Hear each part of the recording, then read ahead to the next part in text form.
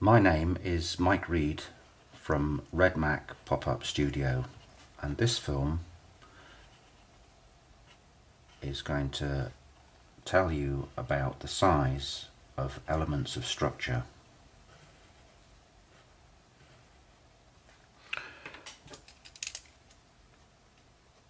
So once you're in practice and working on a project, you'll have a structural engineer advising you on the sizes of pieces of structure. But whilst you're a student and when you're working on projects before the structural engineer is involved, you want to have in your head some guidance on depths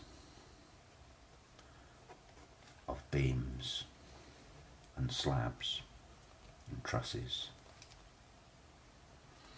So I'm drawing a section here, two walls supporting a beam. The beam is loaded and the walls are exerting a force upwards to counteract that downward force of the loaded beam. Under load and in an exaggerated fashion, the beam will distort. Not as much as I'm showing here, but this gives you the idea of what happens to the beam under that loading. And one of the tools that a structural engineer will use to prevent that distortion, that bending being too great, is to ensure that the span depth ratio is adequate. We're talking about a beam here, and the span depth ratio of a beam is roughly 1/20. This is for any type of beam material and common loadings that you will come across in building design. So this beam could be timber with planed sides,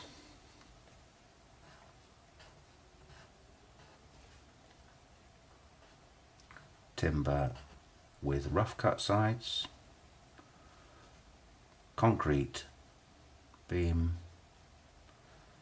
steel beam,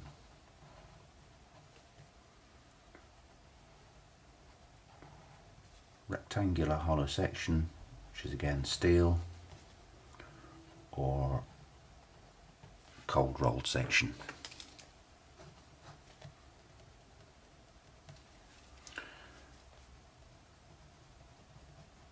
So for any of these beams, under ordinary loads in your building, the span depth ratio of 1/20 will work. This now enables you to design all of your buildings throughout your life as an architectural student with roughly the correct beam depth.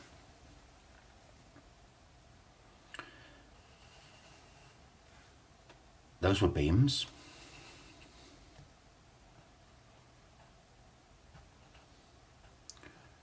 Now I'm going to draw slab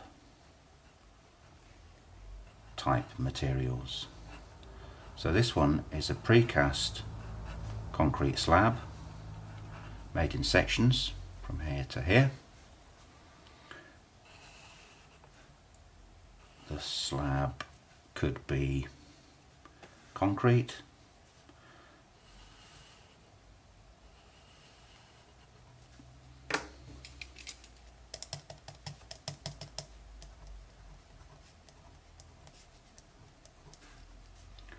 this one is plywood,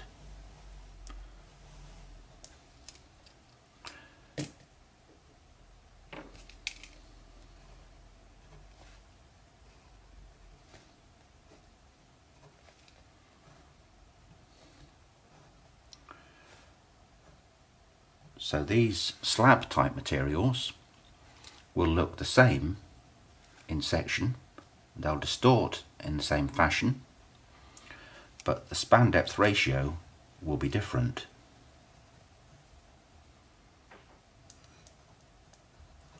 So these are all slabs, and for their depth they will span a little bit further.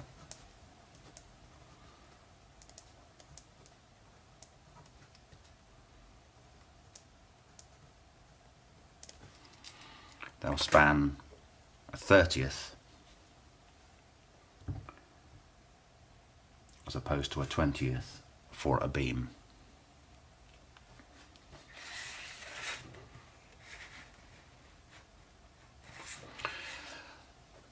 So some examples of these two principles. Here's a domestic one. A pair of floor joists with plywood or timber floorboards. A typical joist centre is 600 millimeters, which will be roughly 550 between them. D over 550 for a slab type material like plywood or a floorboard. So 30th, and therefore D equals 18 millimeters.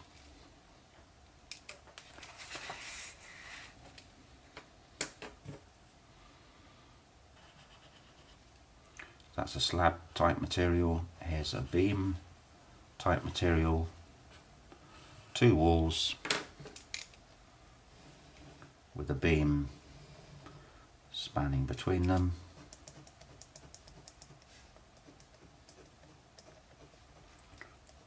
Let's say the span is 2 meters, 2000 millimeters.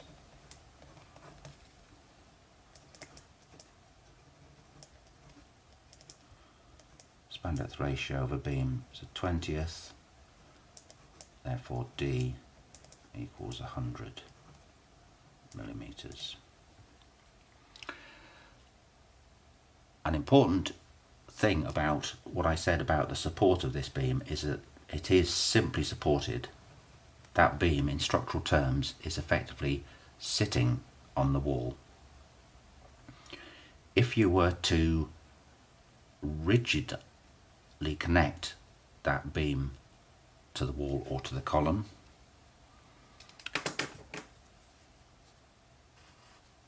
the beam would distort in a slightly different way.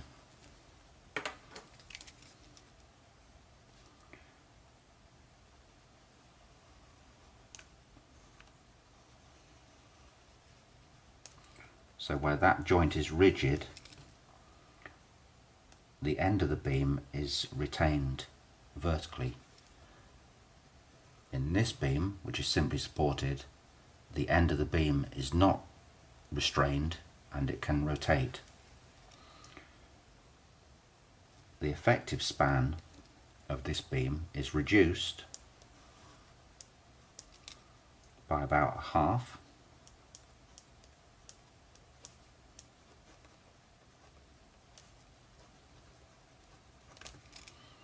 This is the point of contraflexure, where the beam is changing from curving with a radius,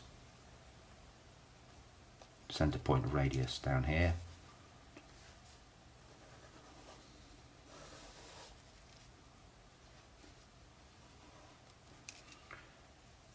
This is a way of reducing that depth, should you need to, making the joints in your structure rigid reduces the effective span, makes less material span a greater distance. Thank you for watching.